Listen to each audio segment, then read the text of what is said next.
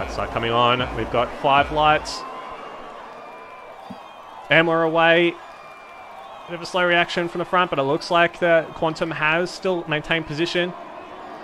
We've got Jacob trying around the outside of turn 1. McLaren has to give him a little bit of space that could give Jacob the good run that he needs to get up the hill. They're overlapping slightly just before they come into Eau Rouge, but Jacob does slip back in. And we've got a Williams who's jumped the McLaren to P3 now. I believe that's Batemate. The grid's a little bit out of order. We often see that until they hit the first couple sectors. As Jacob tries to go around the outside, gets squeezed right off onto the track. He's trying it around the outside. I don't think he's quite got enough to get there. McLaren's doing very well to hold the inside line. And he does get through in front with no dramas there. Just going to drop back a little bit. Oh, as we've got the Williams and Batemate coming together. One of the McLaren's wings is gone. I believe that was... was it? Oh, no, that was Wingman. It was one of the Renaults. It was one of the Renaults, and it's Skins. Oh, Skins has lost a little bit of his wing.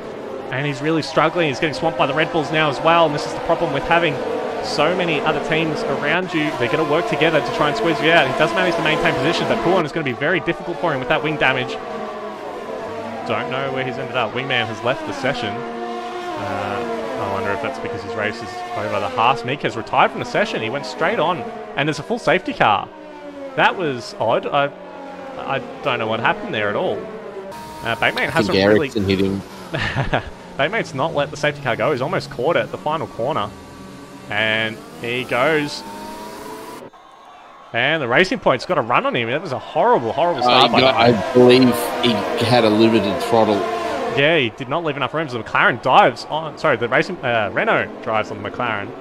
They can spit it out. You got Combat going side by side with the Williams. Oh, this is going to be messy. Is either one of them going to yield? They're still side by side. The Renault's slightly behind, and he lets the Williams go in front.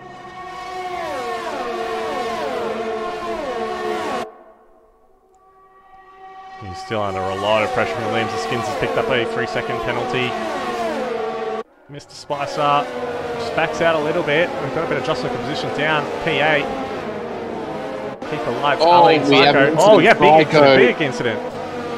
Oh, he reversed back into the track, and I do not know how that wasn't a worse incident than it was. He reversed straight back onto the racing line. It didn't look like he'd ghosted at all. Oh, we've got a Racing Point round. Jacob Meister's gone round. Yep, he's lost it at Pouan. Oh, dear. It's very unfortunate. He's lost some end plate as well, so that's very unfortunate for Jacob Meister there. Yeah, just a couple of laps to go, I think, and they run the soft tyre. We've got lights. Side by side with Wombi as they go through Eau Rouge Radio. There was a bit of contact, and the Haas just goes spearing straight off into the wall, and that hits him out of the race, I think. Oh, that was a horrible, horrible accident. Oh, he's still in it, but he's got no wing at all. How has he survived that? He went in hard and fast. And there is a full safety car from that. Unsurprising. That was a big, big incident. Has given enough time. He hasn't gone yet. He's slowly accelerating. And out of the final corner. And he's gone flat. Renault right behind him. Combat doing very well to just know exactly when he was going to go. And they hold position into turn 1. Looks like McLaren and the Alfa Romeo are slightly further back. Change of position. Same with Lights and Wingman. We'll jump down to Lights, who's... Oh, they're 3 wide. Oh, Jesus. Oh, there's a bit of contact. The Renault's off the road. We've got the Williams and the AlphaTauri as well. The Skins, big dive into the bus stop chicane, and the AlphaTauri's following him, and the Jacob Meister in the Racing Point has hit the back of the AlphaTauri as well. The Renault's come out on top, comes out of the bus stop chicane. He's pushing the Williams across the track. Under pressure from the Williams, the positions to the inside, but the Renault covers it off, but he runs very deep, and he's off the track, and the Williams goes deep as well, and here comes the AlphaTauri. It gets blocked off by the Renault, and now the Williams is on the inside. He's going to hold the defensive line into the corkscrew. The Renault runs out very wide, and the Racing Point of Jacob Meister's diving in as well, and he gets through past the Renault, but the side-by-side has to go through No Name. Renault takes a lot of curb, and it's contact! Oh, Renault and the AlphaTauri have gone round. Lights are spinning off. Oh. And he's got no wing left. Oh, that was such hard racing. So he stays very close to Is this a mistake from the Red Bull? Has he gone too early? Is the Mercedes going to be able to just go straight back past? Well, he's already got 6/10 on him though, so he's obviously trying very hard to keep the Mercedes behind. I've lost the intervals now. Unfortunately, the game's bugged out a little bit, but the Mercedes should have DRS as he does open it up. Red Bull going defensive very early, covering the inside line. The Mercedes goes to the outside. They're side by side. They go through turn 5, and he gets the job done. Nice clean move. Going to jump slightly back to Nicky and Vasa. Oh, they're side by side. He's coming back at him. Oh, I can't.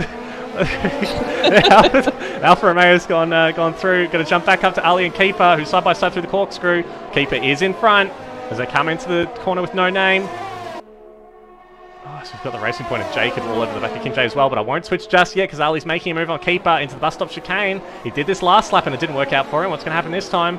He runs very deep, squeezes the Mercedes. Mercedes tries to just switch back a little bit, but doesn't quite have the optimal line, and he loses the rear a little bit on the exit. He doesn't have DRS, and he's got a defend from Flyboy behind as well, who does have it. So they come into turn 1, and he's still very close to them. Stick with Keeper. It's where just behind we've got Jacob all over the back of the next train. As Flyboy runs very wide at the end of sector 2, and it's going to compromise his run up the hill. Keeper was very tidy. And it looks like they're roughly matching deltas at 4/10. Hey, mate, coming through the final corner now. Yeah, jump up to him now. A great race from him. Very well done. Controlled the race after both safety cars and combat as well. Great race. Comes across to P2, Quantum P3. Just going to jump back. Not much happening. No. So Ali comes across in 4th. Keeper 5th. Flyboy 6th. Wingman comes across in P7. And we'll take a breath now because that was basically non-stop action for the last 3 or 4 laps. Oh, fantastic race. Mr. Spicer, driver of the day. In fact, yeah, I agree. That was a great race from him. He looked down and out at one point, but kept his head, stayed out long on the medium tyre, and switched to the soft toward the end and managed to hold on to some good positions there. So well done to Batemate of Williams. P1. Great race from him. Combat Rack. Great race from him as well. Nice and clean. Finished in P2. As they spread the champagne, and then I think it was still a McLaren driver of the Quantum Effects. Still managed to get onto the podium